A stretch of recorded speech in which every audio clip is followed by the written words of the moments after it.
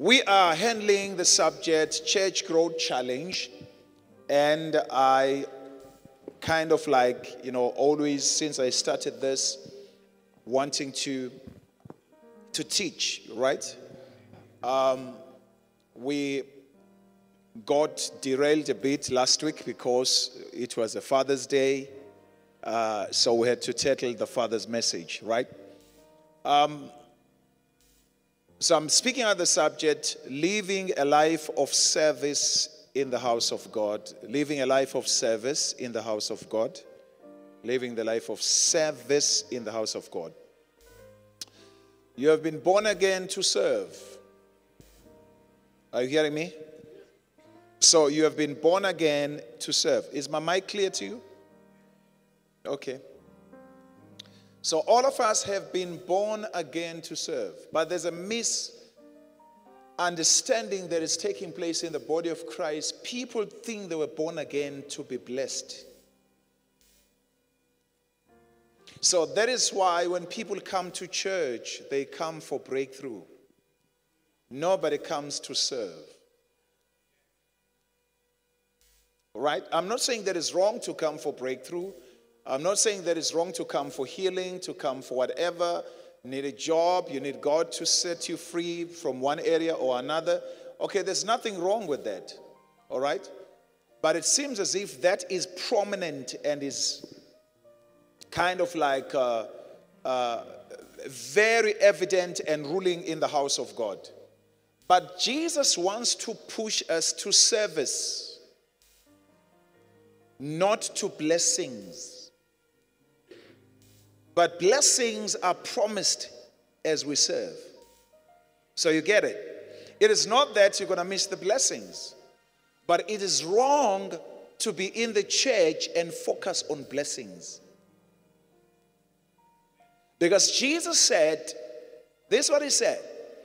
He said that the ungodly people are rushing to these things. This is what he said.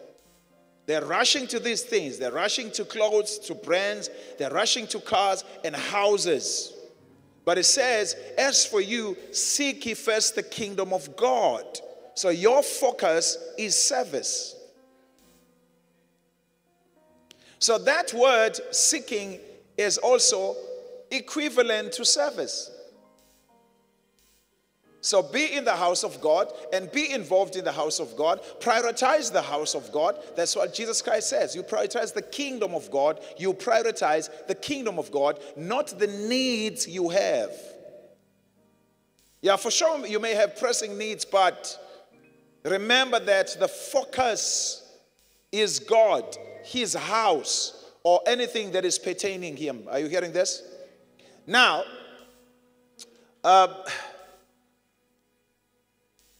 the subtopic to the subtopic is, how can we serve effectively? Because I want to be effective. I don't want to be in the church and just be hanging in the position. I just want to be in the church and just be there. But I want to be effective. I want to make sure, I want to see the difference that I make in the church where I am, right? So how can we serve effectively? Number one, I'll give you 6 things. Number one, did I say 6 things? Okay. Number one is being generous with our gifts and skills. Being generous with our gifts and skills.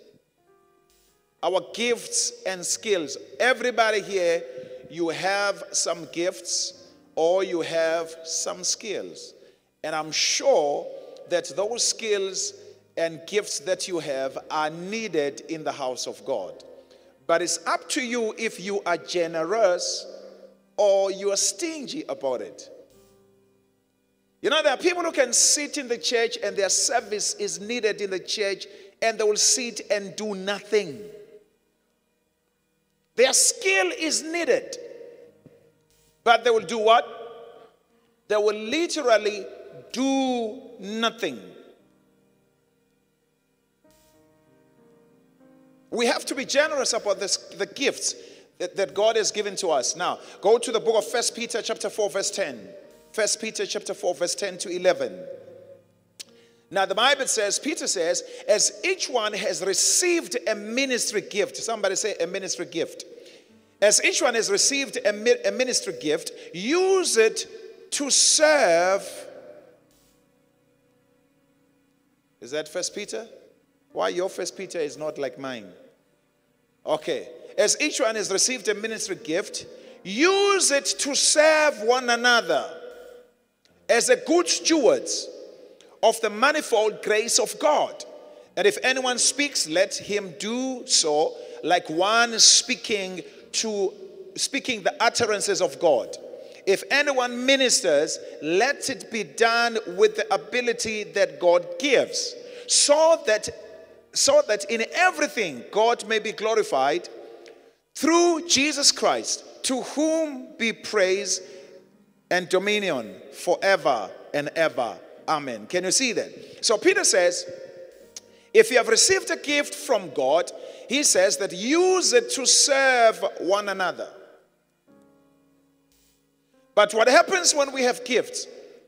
Most gifted people want to be appreciated and put on the pedestal and be told you are unique. We can hardly find somebody like you. You are such so, are you hearing that? Yeah, most gifted people want to be unique and to be different, not to serve. So Peter here is saying that when we have gifts, and I like what he says. He says that as each one received a gift, this thing you did not work for, you received it. You received it. Or you discovered it. What I'm doing now, teaching you or preaching before you, I did not know it when I was born. I discovered it. And then received it. Then now I am obliged to preach it or to give it to you, that it's not for me. It's not for my glory. It's not for me to be appreciated, to be praised. But it's so that it can enhance your life. So if I use it, I don't need to use it for myself, but I need to use it for others. So is it clear to you? Oh God, are you hearing me? Hey. You can't be worshiping and listen to yourself. Oh, that note.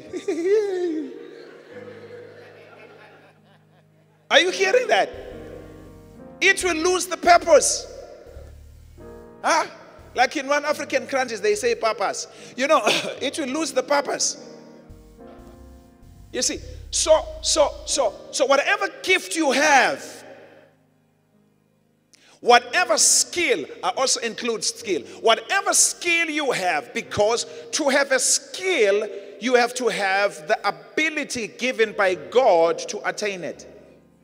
There are skills that you cannot attain no matter how much you want, because God did not put an ability in you to do it. I saw a 2-year-old, I downloaded the video, that she can divide, she can multiply, she can do. I was appalled because I can't do that. They started him with 7 times 9. And I needed a calculator, and the boy did not need a calculator, and she's 2 years. There are certain things, even when you like. We do not like each other with maths. When it sees me, it goes the other side, and me, I'll go to the other side. I'm not afraid. We are not friends, and we'll never be friends. Yeah, I only just went to school for maths so that I can count money. Finish. Don't ask me about any other thing. As long as I know how to count money. So for me, because I need money to live, but I don't need mathematics to live. But there are some people who are natural with mathematics, With numbers, it's just, they get revived. The reason you are not born with that skill, but you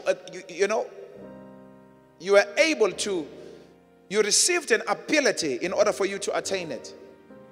So now, when you have it, then you must make sure.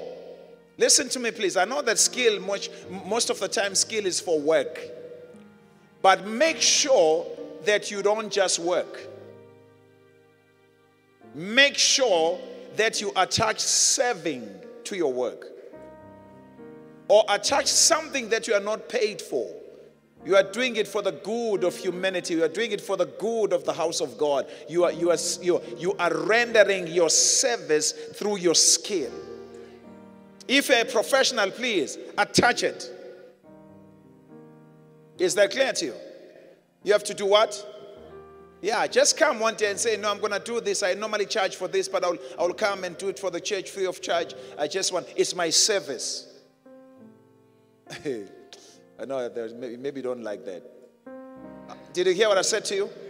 I said to myself, okay, I was called by one church. I was called by one church that is struggling financially. It's a big church. I mean, we are few here. That church is big. Right? Hundreds of people. But this church is making more income than that church. But that church has, man, I think that church is full of professionals. I mean, any type of profession you can think of is there. So people are there, but they are not there for service. And it shows through the income of the church that they are there for themselves, but not for service. You get that? And then I went to the church. The pastor said, please, I'm just asking you, there's nothing I can give to you. I said, don't worry, I will come and preach for free. I went to the church, opened the verse,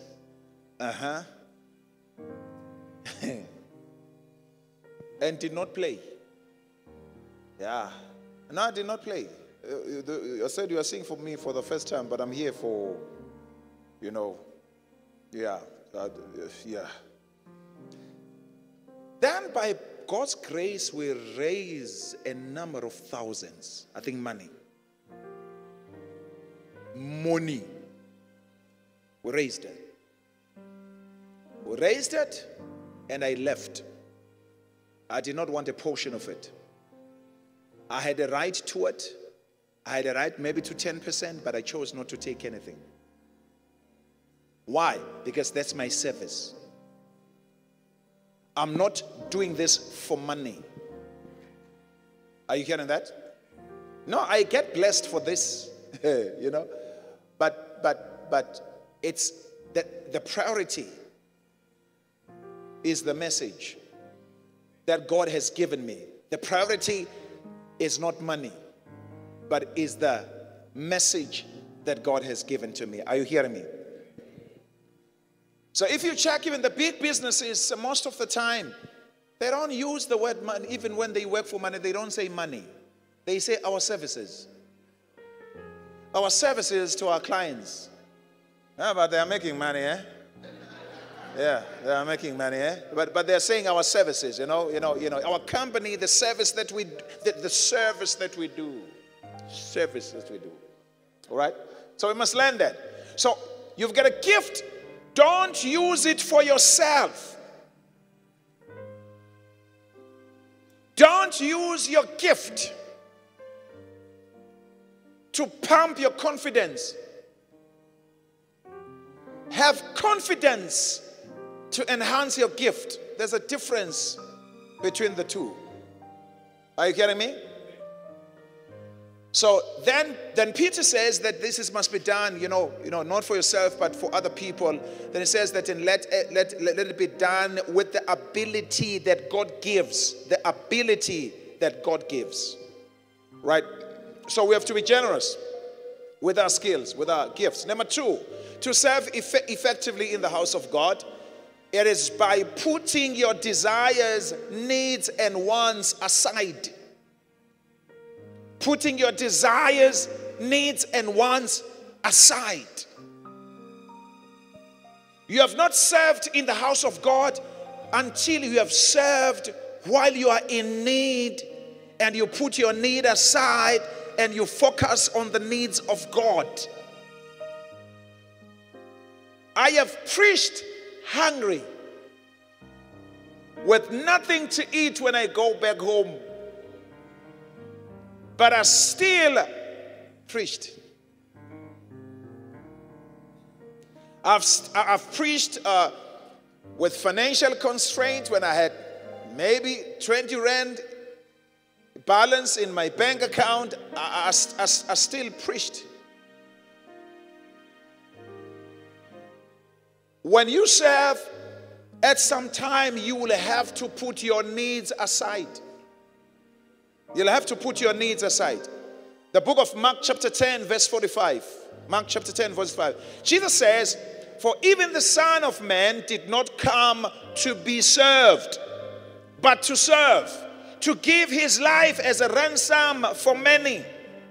So Jesus says, I did not come for myself. I don't preach for myself. I don't heal for myself. I don't multiply bread for myself. In fact, the Bible did not even tell us that when he multiplied bread and fish that he ate. Jesus must have been hungry. Because listen, when he was teaching for them for a long time, for sure, even his belly was crying for something. But Jesus then started with people. And he even told his disciples, he said, sit the people down, organize the people, sit them down. And then the disciples had to carry the bread while they were hungry themselves. And they had to start with people. Not just with people, but with thousands of people. You have to go through thousands of people and serve them while you need the most what you are giving to them. I'm not sure that's what I'm trying to say to you. And sometimes, I think for me, sometimes I find preaching like a punishment, because God sometimes will have me preach what I need. Sometimes he'll want me to preach deliverance in an area where I'm bound and I see other people being delivered. Are you hearing that? But God still wants me to be faithful.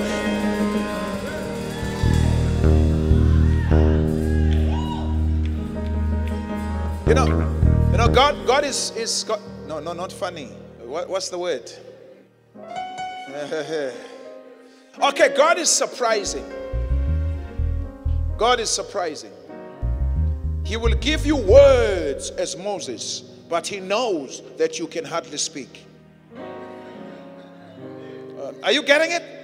He give you what? What? And say, Moses, go and say these words to the people of Israel.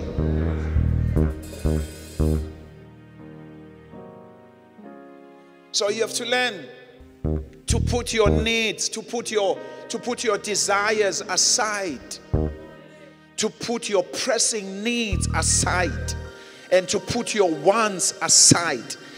I'm just telling you the way for God to answer your prayer faster than you have prayed. You have no idea. Are you hearing what I'm trying to say to you? Do you have a need? Do you have your needs at home? Do you have a need with your parents, with your needs with your siblings, with needs with your relatives, needs with your, do you have needs? Do you have needs at work? Whatever that you have need. Can you serve without being pulled away and disturbed by the needs that are in your life?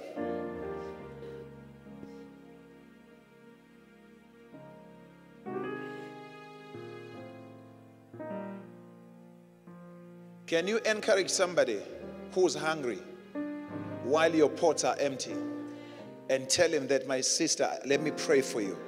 God will provide. Can you desire for God to provide for someone else first of what you need and still celebrate?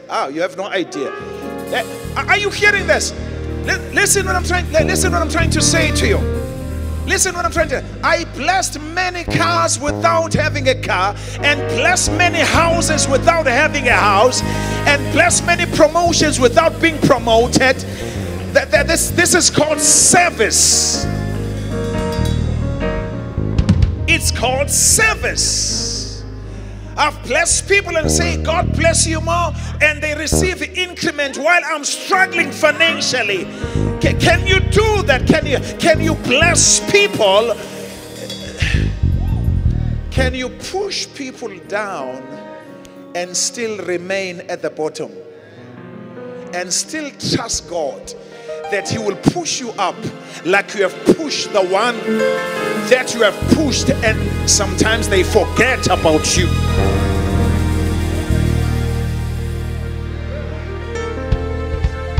Sometimes we don't trust the people that we were all in the pit and I was able to say, step here, and I pushed you up, and then you are on top over there, and now you are walking to your destiny. Instead of turning around and stretching your hand, holding my hand so that I can come up to, so you forgot. Sometimes when we serve, people will take people out of the pit, and then they will forget us in the pit, and they will move on with their lives as if they don't know that we were once in the pit with them and struggling with them, hungry with them, careless with them, with no house like them.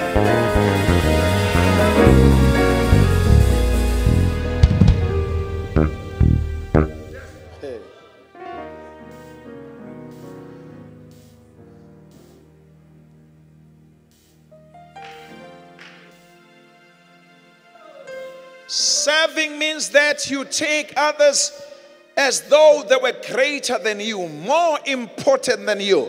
It means that you see the image of God in spite of their mistakes, their shortcomings, or their attitude, or their gossip, or their... Are you hearing that? Sometimes we serve people who gossip us, who talk bad about us sometimes, but we are still expected to be faithful and to serve. Sometimes we serve with tears. Sometimes we serve with pain. Sometimes we serve with regret.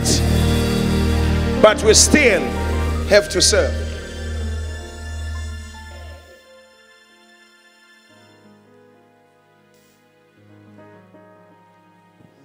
So putting your needs aside, putting your desires aside, this is where many people are struggling. They are struggling with this because their program is full of themselves and there's no space for God.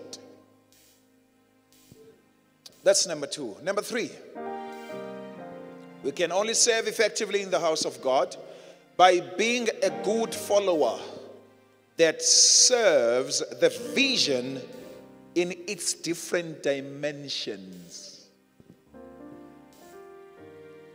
By being a good follower that serves the vision in its different dimensions. Guys, vision can swerve, change, and it can move to directions that you never thought would move.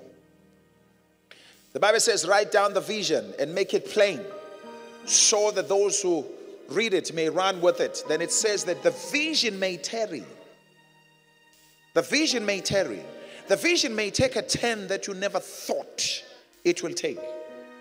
But the Bible says, wait for it. When it confuses you, don't give up. Wait. Because the Bible says that it will not tarry, it will come. So are you hearing that? So now, you have to be a good follower. And you have to understand that vision has different dimensions. In John chapter 12, verse 26, John chapter 12, verse 26, the Bible says, Jesus Christ says, if anyone serves me, somebody say serves me. If anyone serves me, he must follow me. And where I am, there my servant also will be, right? If anyone serves me, my Father will honor him. But look at this first. If anyone serves me, let him follow me. The most difficult thing in serving is following.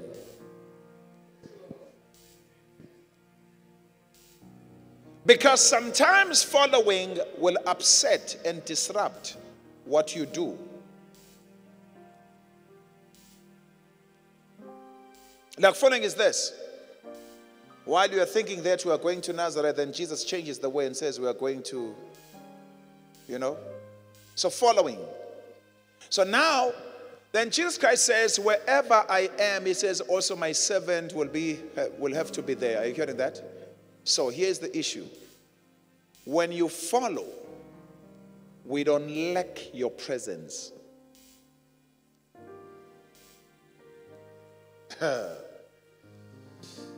If you don't follow, you are serving any department.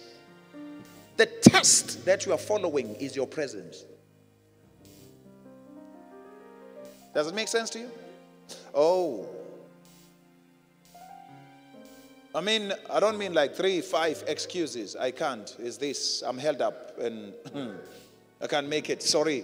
Excuse me. Excuse me. You are not following. Are you hearing me? No, you are not following at all. The department you are serving is serving the desires and the wants you have.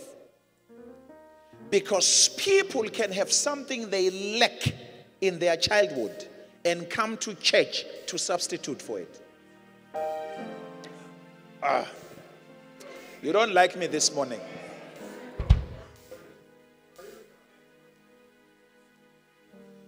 Listen, you can get a person who serves sometimes, and then there are heated problems and heated things, and find that this person has been neglected by parents and all. Now that's why this person wants to be next to the leader all the time, leader all the time, leader all the time, leader all the time. And other people, if they want to go to the leader, blocks the people. Let me take you to the bishop. It's me taking you to the bishop.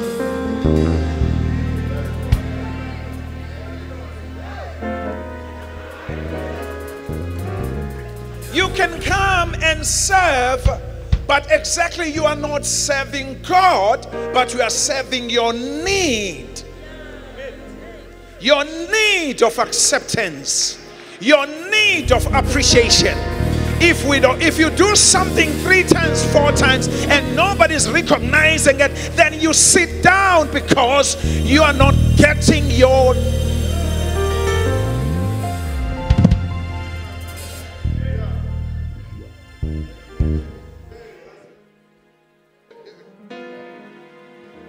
I've been in this game for a long time, eh?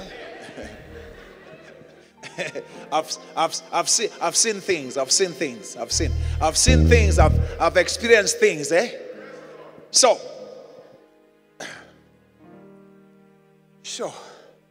sometimes the following can be disturbed and interrupted by the emotional impediments of the person who serves. No, I did not say that you are a bad person. I just said that you are not doing it right. And you are doing the right thing, but for the wrong reason. Yeah. I'm not sure I understand what I'm trying to say. If you are an armor bearer, you are carrying the bag for nothing, for something wrong. Because you were never seen. So you looked for a position that will make you.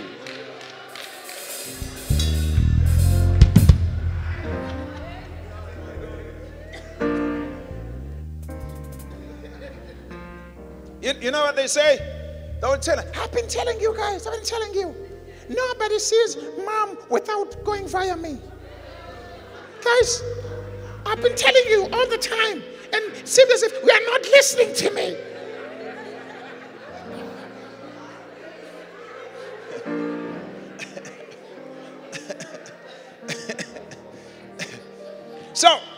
So you have to be a good follower. You have and understand that as you serve, the vision has different dimensions. Different dimensions, it means that you can be in the front sometimes, and be in the middle sometimes, and even in the back sometimes, and even be out of class at times. It's different. It means that you can be in the position today and then out of the position, because the vision is calling for you to get out of the position.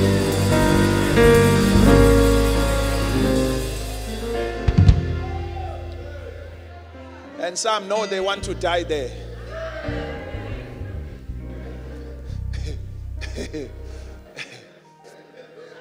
They want to die there. Yeah.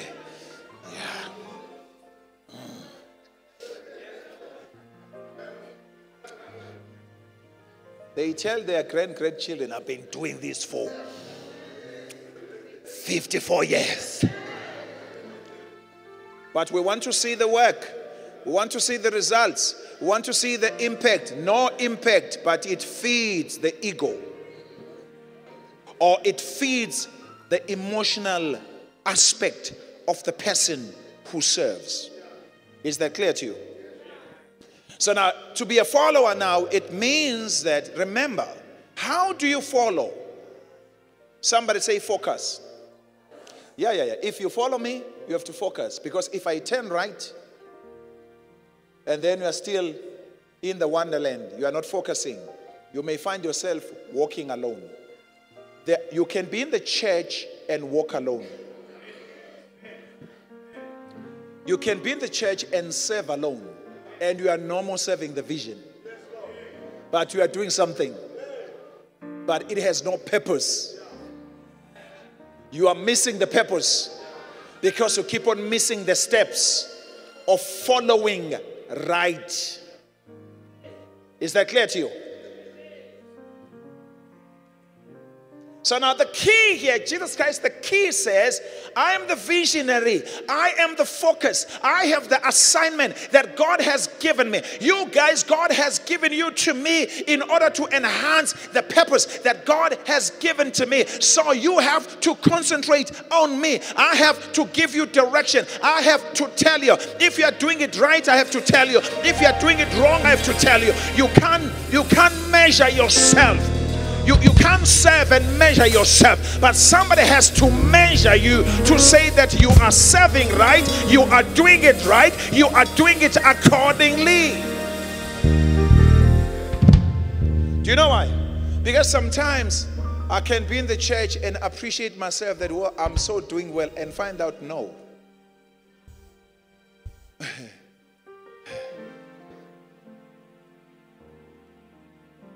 So the problem, like in churches, is that of missing the point and not following rightly and not understanding when the vision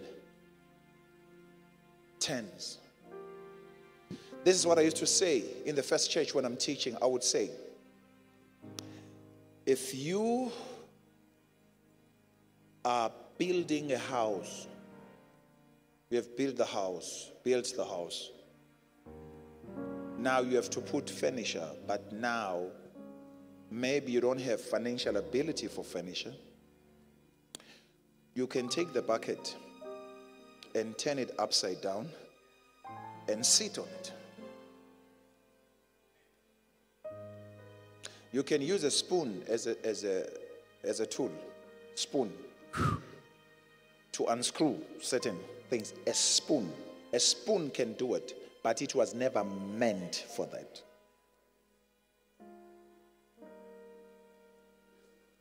I was listening to some of the old videos, church, listening to worshipers. I said, yeah, ooh, I said, yay. I said, God Almighty, I said, I thank you for these hearts, but I don't thank you for gifts. I thank you for the heart, because the heart was right. It's a bucket. We used it as a chair. I'm not sure. Are you hearing me, somebody? I know some pastors, oh God, hey, I know when I'm turning 50, I'm speaking stories now, you know, I don't know. This 50 thing, I think it's coming with stories now. Now look at this. The issue is this, I'm not Listen, I'm not criticizing. I hope you understand what I'm trying to say to you, right? I am saying sometimes where you are serving is not where you are supposed to be. But it was needed for you because there was a gap. But we cannot move with you international that way. Are you hearing that? You have as a bucket that has been turned upside down and we sat on it. Now, since we have a sofa, then we take you to carry water because that's what you have been meant and created to do. Don't be a bucket that wants to be under people's bum for what? Why you should carry water? Because the sofa cannot carry water. So are you hearing me? I'm trying, please don't forget this message. Don't forget this message. Like my brothers where I'm going to preach in July. They said, don't forget to, don't forget this message. Are you hearing that? Now, the difficult thing in the church is to convince the bucket that you are not the chair. Oh, God. You go around, you say, listen, what I'm trying to say, I've been serving all this time. It's all what they do. They just sit on me, sit on me, sit on me. You need, yeah. Yes, we sat on you. But, sitting on the bucket on the sofa, your bum will be crying and say, you can't sit for a long time. Are you hearing that? So listen to this. When you serve, then follow and then be open-minded and be ready to be directed and redirected. Woo.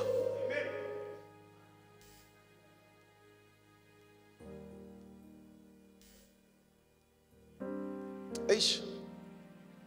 Yeah, in the company they don't want. They just give you a notice and thank you for servicing us.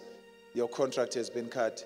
In the church, in the church, it's not as easy as that. Number four, to serve effectively, we do it by being, look at this please. This one is very important.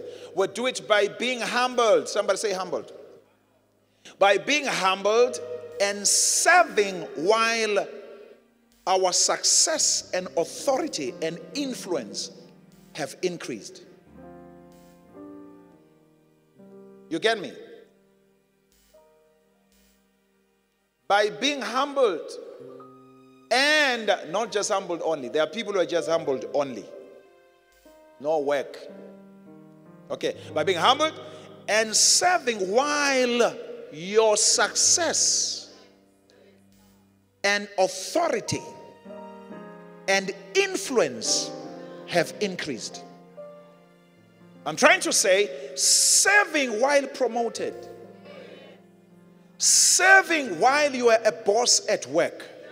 Serving while you carry a prestigious profession. But being humble and serving. Serving while you are a millionaire, but you don't stop being an usher. Are you hearing me? Being an usher as a medical doctor.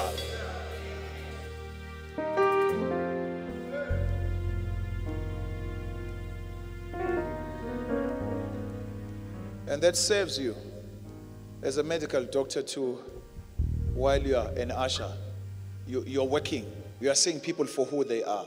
If you sit down, you're going to start diagnoses. You see that one with that belly. I think she's got fibroids. You are sitting in the church, right? You are doing nothing. If you are doing nothing, you will see things. Oh, that one, the cheeks. Oh, that one, high blood, too high, needs attention now. That one may collapse before the service is over. You see, now we are sitting, we are doing nothing. Now we are seeing things that you should not be seeing now. Oh, that one, swollen feet. Oh, I think his kidneys are finished or something, There Then you see kids with jaundice and everything. No. But when you are busy and working and serving, then you don't have time for that. Are you hearing me? It's important to serve when God is upgrading you, promoting you. It's important. Some people, when they are promoted, then they see what they're doing in the house of God as something of low class. Ladies and gentlemen, there's nothing of low class in the house of God. Are you hearing me? Yes, in fact, David, or if you don't understand David, I mean King David, the king that was respected in the whole earth at his time. He said these words. He said, I'd rather be a doorkeeper in your house. In other words, be a doorkeeper in the house of God. It's a privilege. A king wanted to be a doorkeeper, then to be out of the house of God. He wanted to be an usher in the house of God, and he saw it as a privilege. Now, oh God. Now, the book of John chapter 13 from verse 3 to 5. John 13 from verse. Are you getting something out of this? Am I boring you? Now, look at this. Jesus, now I want you to understand and to see what Jesus is knowing. Jesus knowing that the Father had given all things into his hands. Can you see what the Father has done? He has promoted the Son. He has given all things. And that he had come from God and was going to God. Continue. He rose from the supper and laid aside his garments. Did you hear that? He laid aside his garments and took the towel, guarded himself. Right? Continue. And after that, he poured water into a basin and began to wash the disciples' feet, to wipe them with the towel with which he was girded. Let's start it again. When Jesus recognized, some of you don't know. When Jesus was a child or a teenager, there are things he did not know about himself. When Jesus was 5 years, he did not know he was the Son of God. He was young. We are not born knowing ourselves. We discover ourselves as we grow. So Jesus, when he was 12, for the first time, he recognized that he's the Son of God. When he entered the temple and heard the voice of the Father, he said, no, I'm in my Father's business. For the first time. But before 12 years, he thought that his mother and father, his biological father was Joseph. He did not know. So are you hearing this? So now when Jesus, coming to knowing that the Father has trusted him with the whole world. All things mean the whole world. It means angels. It means seraphim and all those. Seraphim and what? And chlorophyll, what? What did she say? Oh, seraphim, right? Okay, yeah. So all those, the creatures in heaven and everything, everything on earth, everything under the earth and everything everywhere was given to Jesus. When Jesus was given all authority, he balanced himself by taking the towel. You did not hear what I said to you. He balanced himself by taking the towel. Yeah, guys, when you get international, you have to have your roots in local. Don't fly with international and forget the local. Are you hearing that? When he understood how powerful he is, when he understood how God made him powerful, authoritative, he said, for me to be sober, I have to humble myself. I have to serve. I have to wash the stinking feet. There was no need for him to wash the feet because the guys were not crippled. They could wash themselves.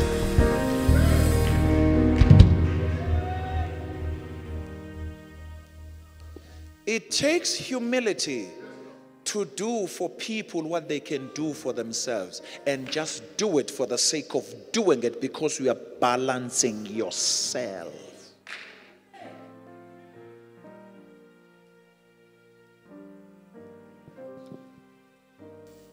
You see, it's me. It's the way I balance myself. Yeah, if I'm in the place and a man of God, older man of God comes and there's no space to sit, I'm the first one to stand. I'm telling you, I'm the first one to say, yeah. And there are pastors with 5 members.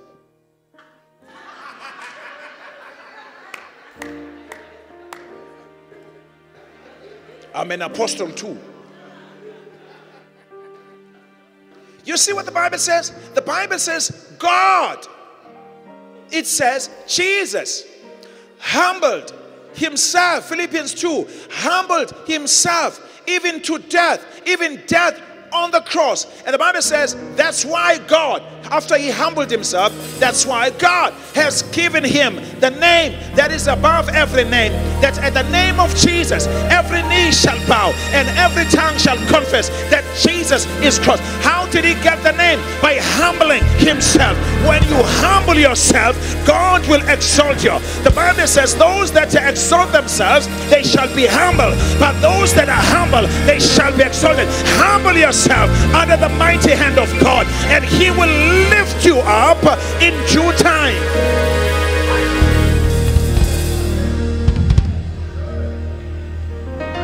Touch your neighbor and say, humble yourself. Hey guys, the more degrees you get, the more down you should go. The more money you get, the more you should go down. The more fame you get, the more you should humble yourself. The more famous you get, the more you should go down.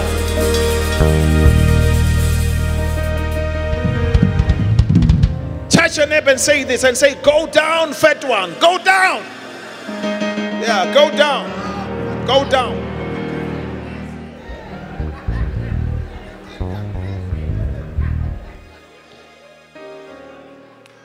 So when you recognize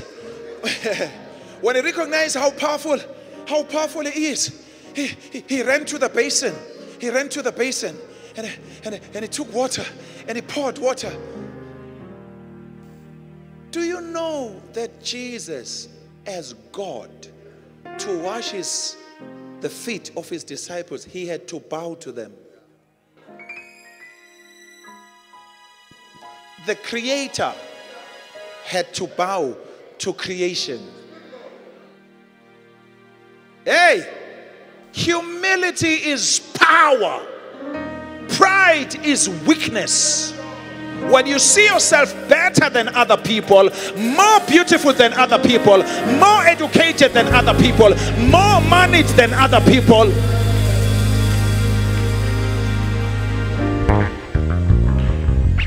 you see, so I don't know, listen, I may have a number of shortcomings,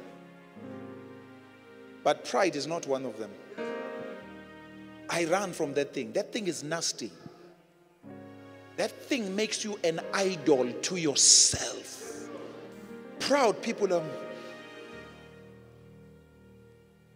Sometimes I look at other ladies, I say, do you think what we have come to do on earth is just to be gorgeous?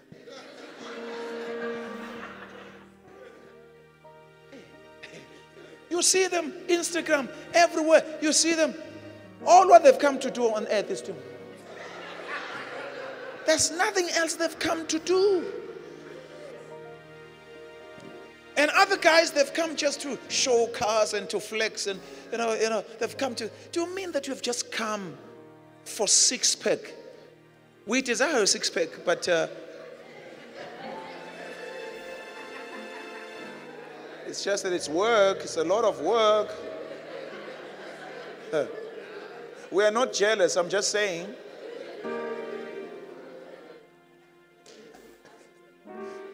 Some of us, we just have one pack and are satisfied. So, yeah. So Jesus balanced himself. So touch your neighbor and say, balance yourself out. Yeah, CKLI, balance yourself out. We are not where we are. We are not where we want to go.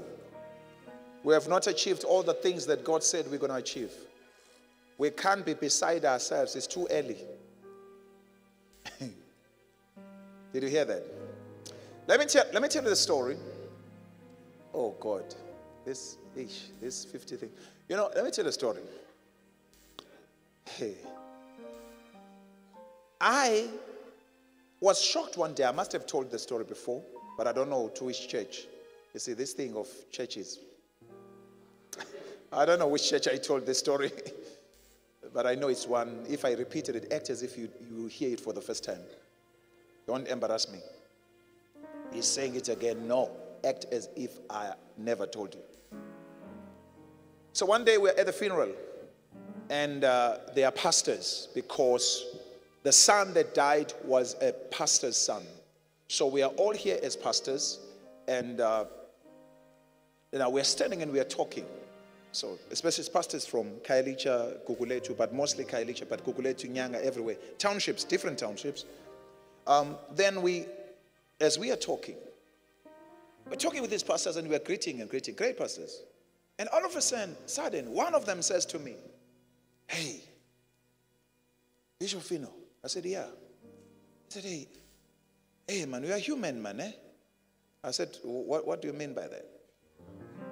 He said, you are reachable.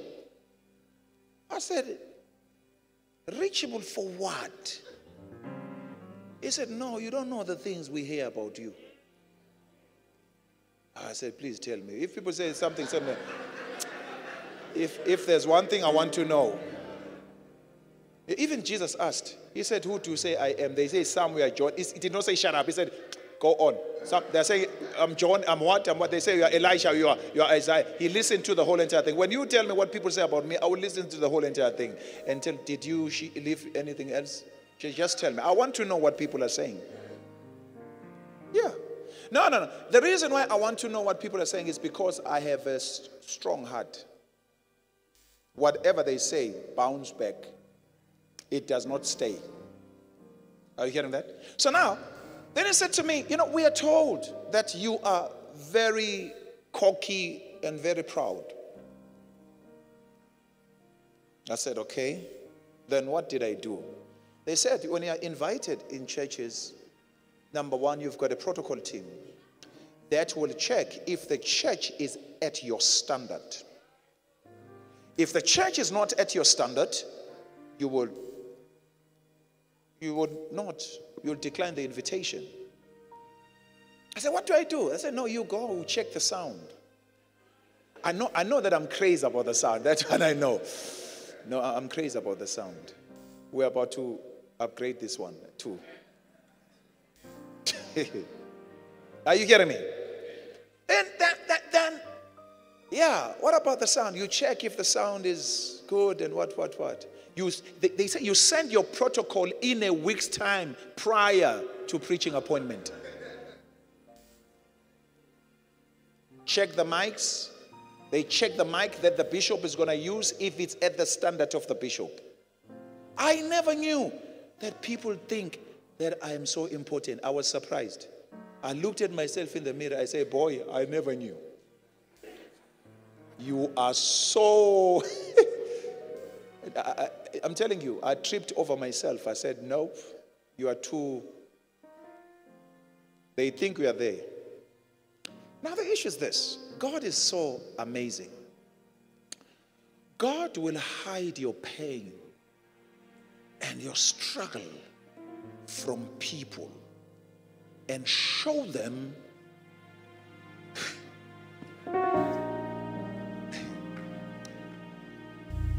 you see, if your enemy could know your weaknesses and know your shortcomings, the enemy will finish you.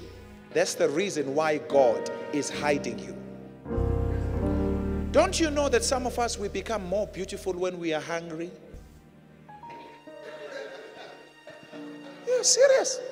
And I can tell you the truth. There are people, you see, some of you will notice when you don't have much food, your skin is glowing. It's God hiding you.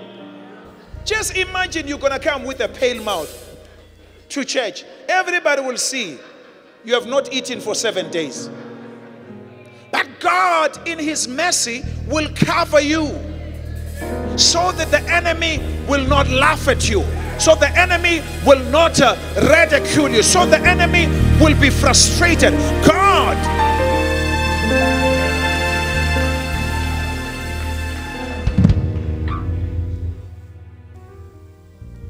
God is a loving Father. Even when He's disciplining us at times, He will put us behind the curtain. Discipline us. They don't see. You see that? So what you have to understand is that humbling yourself is the best thing you can do. Number 5, before the last one. Effectively serving in the house of God by putting your heart fully into God's service. I mean, putting your heart fully. Projecting your heart fully into what you are doing. 1 Corinthians chapter 15, verse 58. 1 Corinthians chapter 15, verse 58. It says, therefore, my dear brothers, be firm. Somebody say, be firm. Brethren, be steadfast, immovable. Somebody say, immovable. Always abounding in the work of God. Remember, He's not speaking to pastors. He's not speaking to evangelists. He's speaking to ordinary believers. God wants you to abound in His work. Your profession is not enough. It's not yummy. Are you getting that? It's not enough. God wants you to abound in His work, abound in the work of the Lord, knowing that your labor is not in vain in the Lord. There's nothing that's in vain that you do for God. There's no tithing that is in vain that you do for God. There's no serving that is in vain that you do God. Whatever you do in God's house for the glory of God, it's not in vain. You see that? But you know what He says? He says,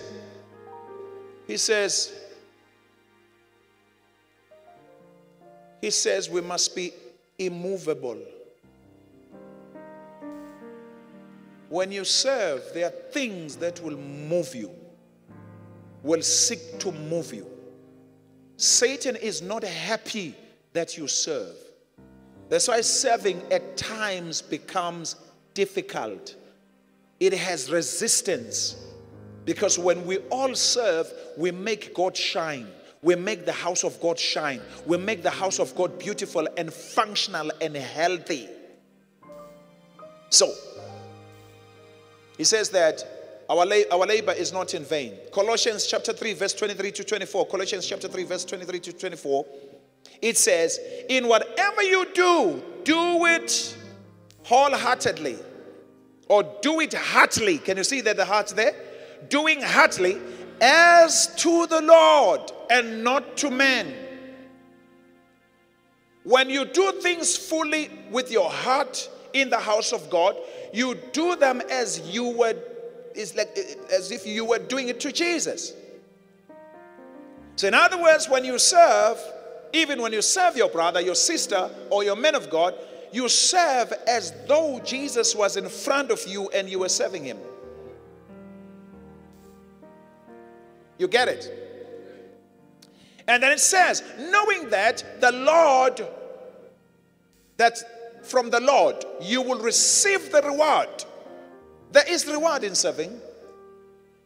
I'm telling you, there's reward in serving. Reward in serving. Oh God. There's reward in serving.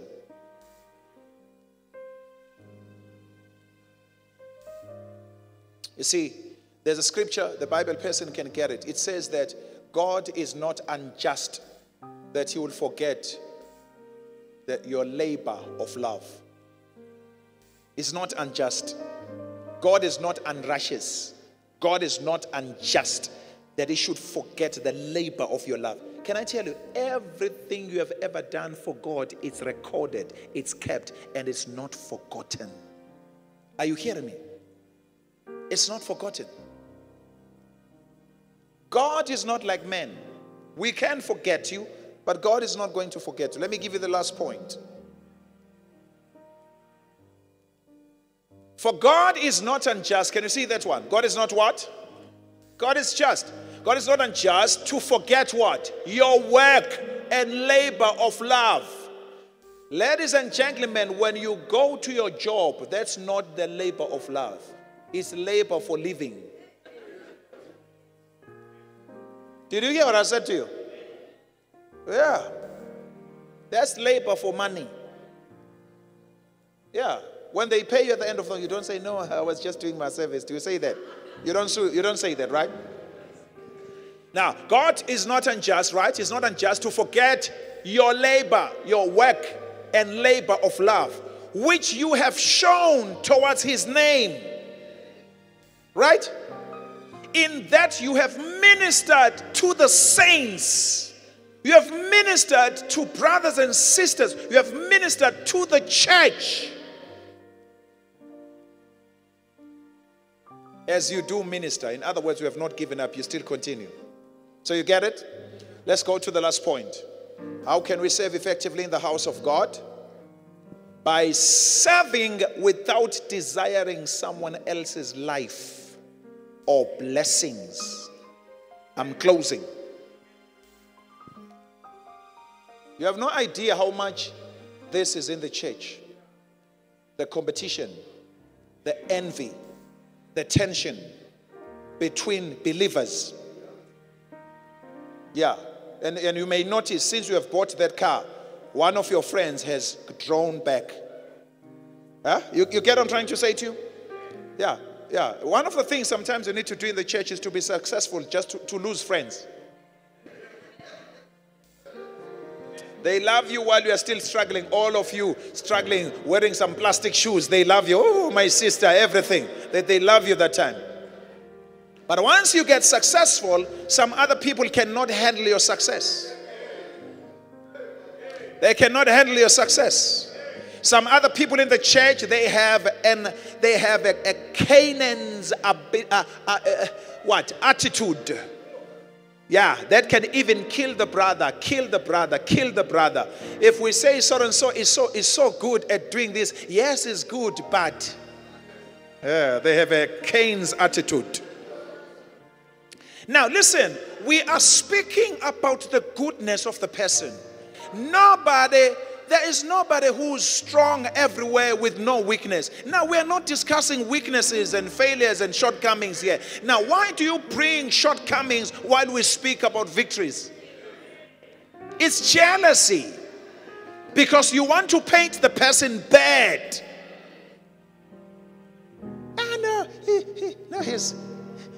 He's good, but his attitude. No, we know attitude, but we're focusing on the good side of the person. Why do you bring bad while we are celebrating good? Are you hearing that? And that thing is so natural that we do it. We don't even feel or recognize or aware that we do it. So by serving, right, Mark chapter 10, verse 38 to 40. Mark chapter 10, verse 38 to 40.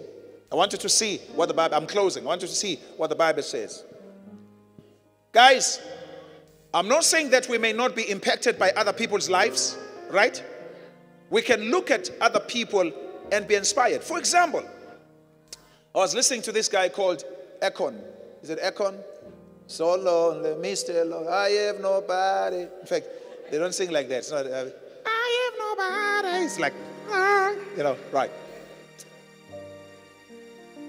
So he speaks about that he adored Michael Jackson. So when he was growing up, he was listening to Michael Jackson, loved Michael Jackson's music. Michael Jackson was like his idol and all of those things. And one day he received a call from Michael Jackson. And he dropped it. He said, no, don't play with me. You know, he thought it was not Michael. Maybe somebody was. When he discovered it was Michael Jackson, then he dropped the phone. Michael Jackson had to call again. But if you look at the music of Michael Jackson and the music of Akon, it's not the same. But Michael Jackson inspired Akon to find himself, not to be like Michael Jackson. Oh, I wish I could talk to you. Are you hearing what I'm trying to say to you? Now let's check the story. Oh, ladies and gentlemen, are you hearing what I'm trying to say to you? I have somebody, I have T.D. Jakes inspired me to preach and all of those things, and I preach like him some way, somehow. Then I found myself, and a number of things. You see. Now let's read here. The Bible says now, but Jesus. Now the mother is coming, is asking for his kids, for his sons, elderly sons, to say, Jesus, when you come to your kingdom, I want my son, one of my sons, to sit on your right in the kingdom, and the other one on your left. All right? So this is the request that is being given to Jesus. Now, but Jesus said to them, you do not know what you ask. Are you able to drink the cup that I drink? Be baptized with the baptism that I am baptized with. Are you able to do that? Let's go on. Let's look at the answer. They said to him, we are able. These guys,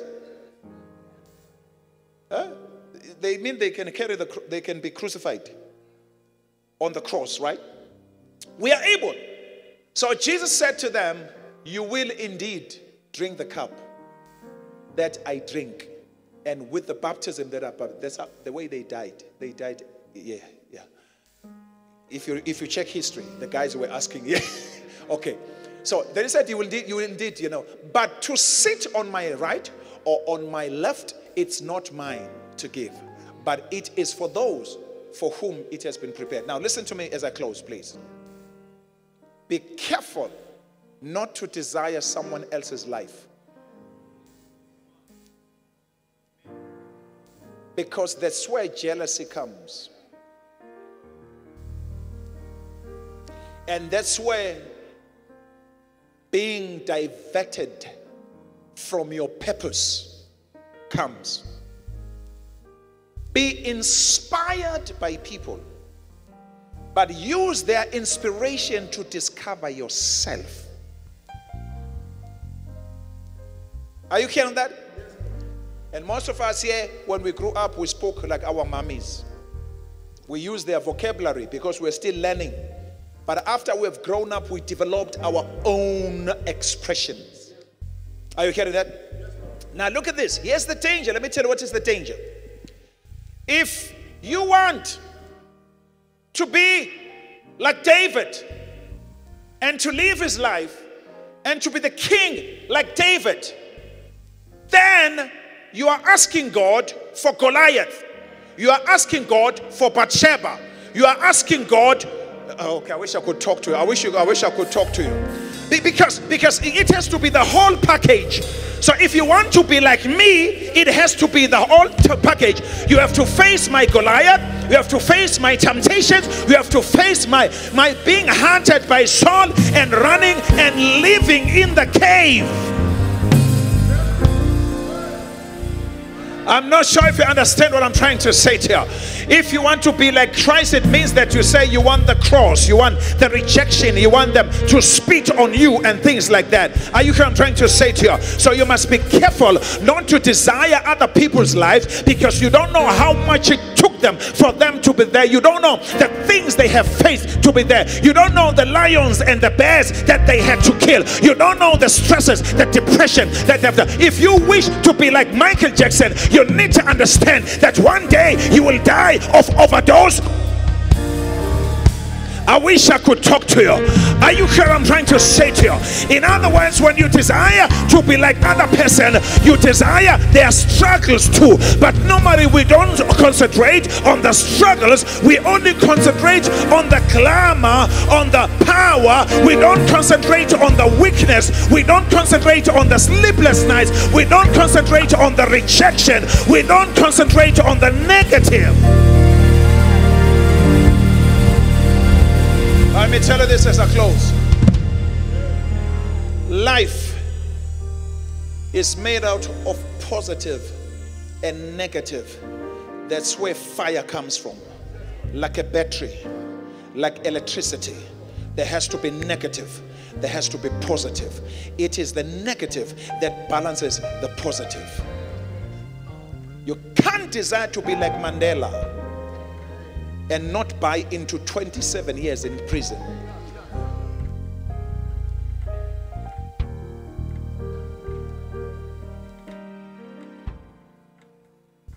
If there are people who desire to be like me, I would say, if I can give them one day.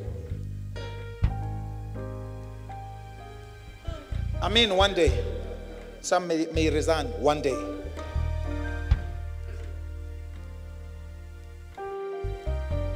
Because if you want the glory,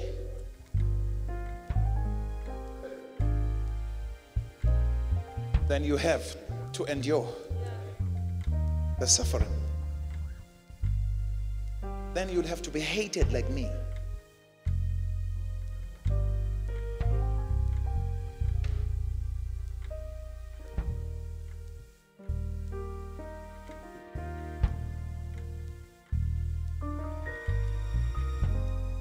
Have you ever had people appreciating, thinking that in your life all things are just like, are you hearing me, somebody?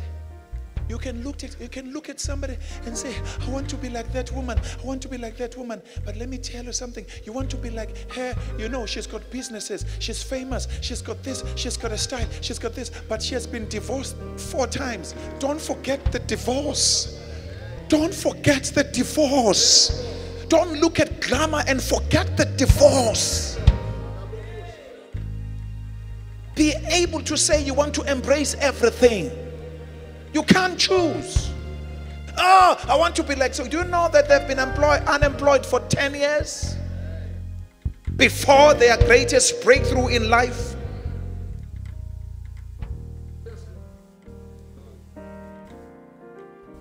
Don't wish that you would have been born by different parents. These ones you have are God ordained. Did you hear what I said to you? Did you hear what I said to you? Yeah, your mother, as unfair as your mother can be, as unfair your father can be, as unfair as whatever that you think, but this life was meant for you to live. Live it with dignity until you conquer, until you have victory, until you win.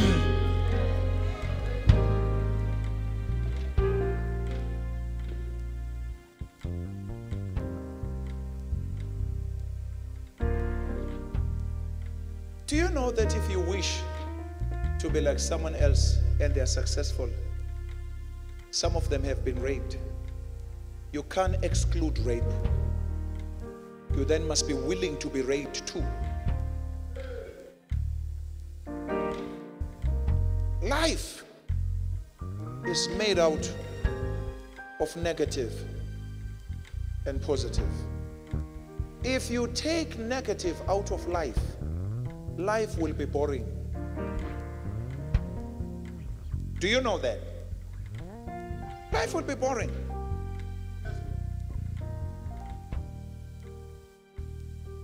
What makes anything strong in life, do you know what it is? Write it down. We close by this. You know what makes things strong in life? Struggle. Are you hearing me? Struggle. Struggles make life precious.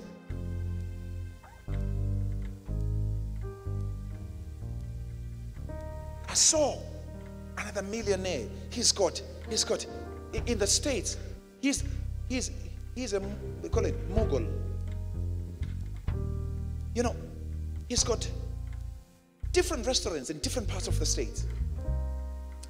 But when this guy was at the show, Steve Harvey show, the guy cried like a baby when he told his story on how he grew up and the things that happened in his life. What makes him to appreciate having money is the poverty he went through. That balances life. The reason why some of the kids of the millionaires kill themselves is because they don't know how it means to be poor. They are not balanced out. They just kill themselves for that they put something. They posted a post on Instagram and only 5 people commented. Then they thought, what a rejection. And they need counseling. Can you believe? Rich kids, they cry about stupid things and they get depressed about stupid things, foolish things. Serious. Yeah.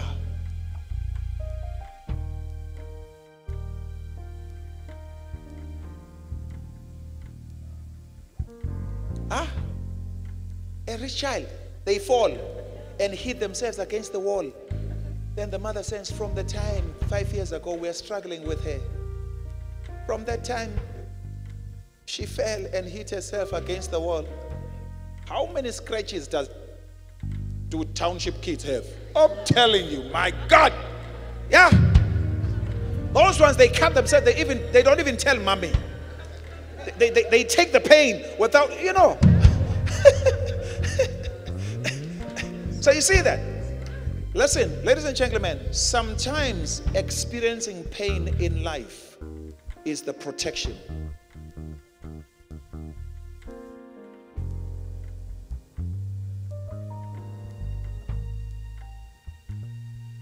I was listening to the talk of Mark G and these other guys. Now, may I listen to these things?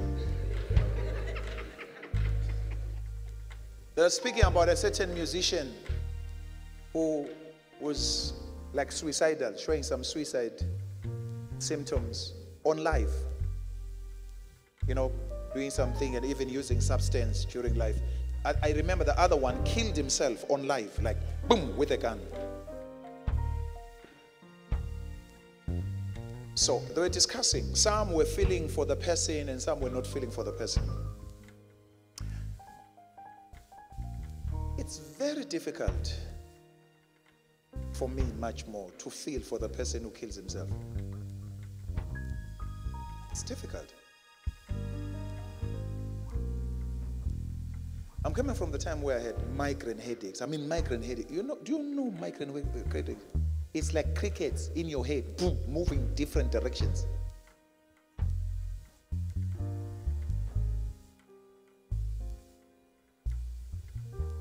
There are things you should take decisions about and let the demons know that you are not moving in that direction. Suicide is one of them. You tell yourself, no matter what problem I go through, killing myself is not an option. Demons know. Your will is strong. Demons know that you're not moving to that direction. And it's demonic. Because I just want to kill myself. Now I feel killing myself. Are you hearing this?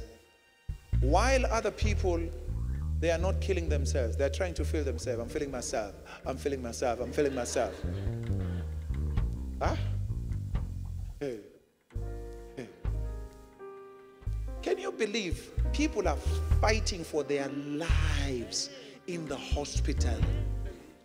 You are 100% healthy. Huh?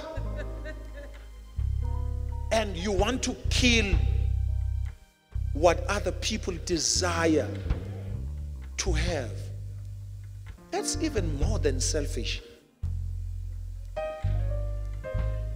You see, I think the people who commit suicide would make the world a better place if God created a system that you can borrow somebody's life.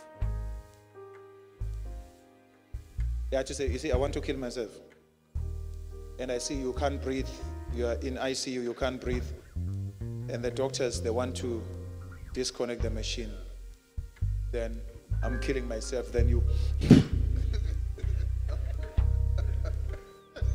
take mine because I don't need it.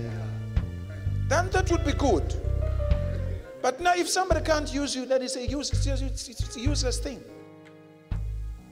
And the reason why I'm speaking about here is because this thing is prominent to young people. It's amazing. People who don't have work. They are not feeding anybody. They are not paying any bill. Their duty is to go to school, eat, and go to the loo. That's all. What do you do, kids? What do you do? You go, you eat, go to school, go to the loo. Those things, your life is around. You are not responsible for anybody's life.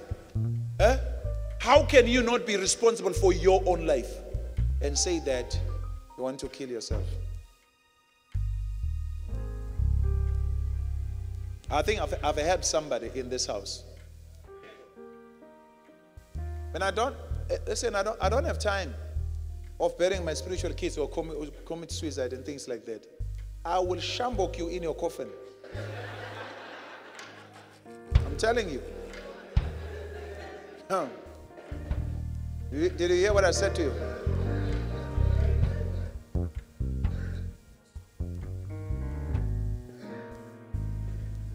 Yeah, it's amazing. Let me close. It's amazing that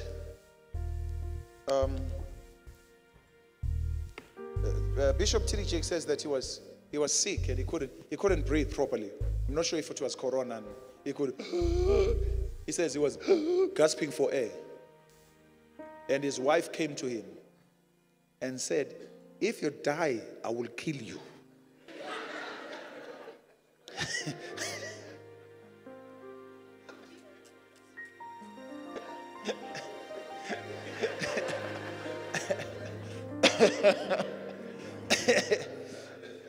Then he thought, "Hey, I must not die."